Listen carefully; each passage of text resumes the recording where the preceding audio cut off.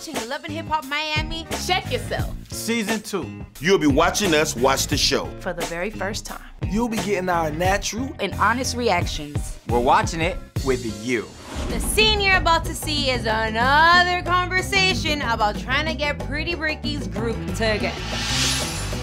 You say you got the tiger, right? You can put the tiger in there. You already know. They're gonna flip out when they see him riding on this tiger. Oh, what's up, man? This is my brother, man. Spectacular. Let's go. What y'all got going on? Oh, we working on some magic right now, some magic. The record label, Clear Vision, hired me to do the A&R, the production, some writing. So right now we're doing a video. I did not know Baby Blue was doing production and A&R for other labels. I'm still trying to find out who's Ricky and who's Pretty in the group. Hello. This boy got on a What's up, whole back cake. Davon. That is dope right there. No, it's actually just a surprise. You gonna kill somebody with that, bro. Yo, that's crazy, bruh. So what the f you think, Blue? You look like a superstar, bruh. Okay, I'll be right back. I will never take away the fact that Bobby is very talented and he's a very good artist. Like, that's just what it is at the end of the day. That his personality away from his music can be a hot mess, that's separate. But he's good at what he does, I must admit. You got the bachelor party. We're gonna have a good time. I'm ready, bro. I'm inviting everybody. Who's everybody? Everybody. So everybody, or just everybody? Listen, I'm inviting Pleasure too.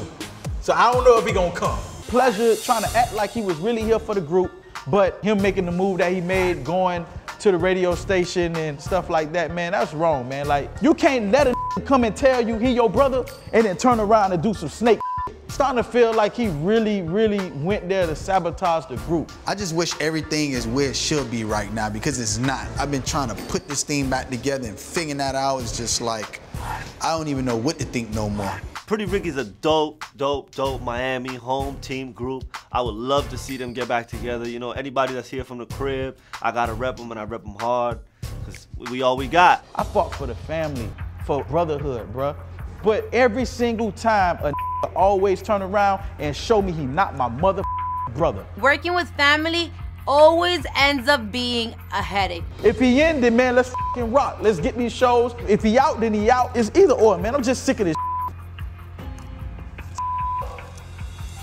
They've been trying to get this group back together forever. ¿Hasta cuándo? Either you're in or you're out. Either you do it or you don't. If it's not working, let it go. Like, that's it.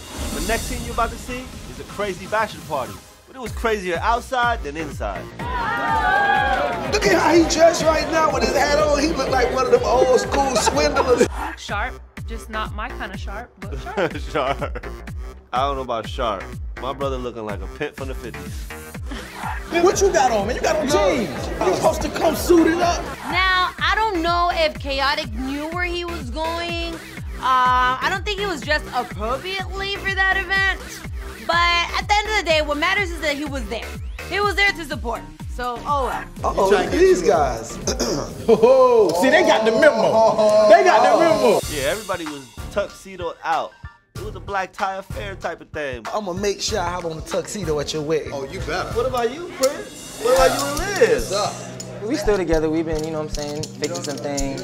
Yeah. Yo, okay, let me holler at you outside real quick, bro. All right, sure. That's something that I can truly appreciate about a man. If you feel uncomfortable about something, you don't do it in front of everybody. You pull people aside. So what's the play, my brother? They called me outside. So I was at this event the other day. Bobby said that you were saying, and I know you said this because this is the type of that you are. Bobby told Prince that he had heard that Khaotic had said something. You see what I'm saying? Why is Bobby always in the middle of some? Is that you would my girl, not, you know what I'm saying? And I'm kind of stuck off of that, you know what I'm saying? It's like, you know how the guys are. The guys, they be talking amongst each other. Oh yeah, that bitch, she got a fat ass, da-da-da-da. I don't really think it came with bad intentions. However, I can understand how Prince felt a little bit disrespected by Khaotic's comment. I get it. You know how men are very territorial about their females and their girlfriends. I've been around your family, your sister, your mother, right? So imagine if I say some to like Hollywood or one of these, someone that's not my close thing, I'm just like, damn, I would like Khaotic's sister. How the would you feel? Whoa. It's just a matter of respect. That's not something. So you saying you about my sister?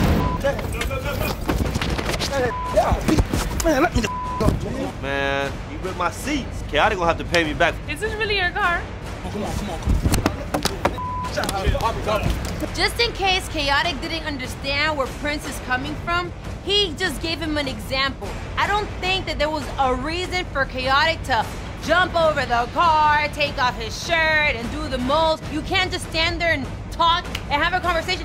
This is the problem that I'm having with the people these days. People don't know how to talk anymore. Everything they want to do is fight and throw. That, bro. Y'all don't know what it feels like to be tried, man.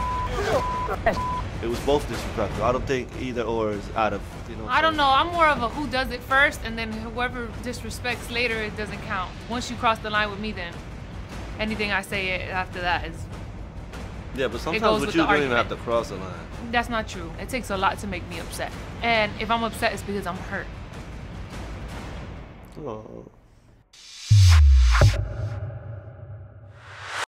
What's up, everybody? It's your girl, Shay Johnson here. If you want to see more of Love and Hip Hop Miami, make sure you subscribe to the VH1 YouTube channel. It's going down. Plus, I keep you entertained.